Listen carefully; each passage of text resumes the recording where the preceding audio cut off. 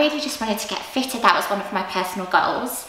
I've got a metal plate in my ankle, so there's not many exercises that I can do, but being at boot camp has really helped me with that, and yeah, it was just to achieve my overall fitness goals. Discipline, definitely. Portion control, because that's one of the things I've always struggled with, when to eat, and I've learned at boot camp you can have a balanced diet and you don't miss out on anything, but you don't have to eat so much. So the highs was achieving what I've achieved. Last time at boot camp I lost 7 pounds, and this time I've lost 6.5 pounds, which I'm really happy about.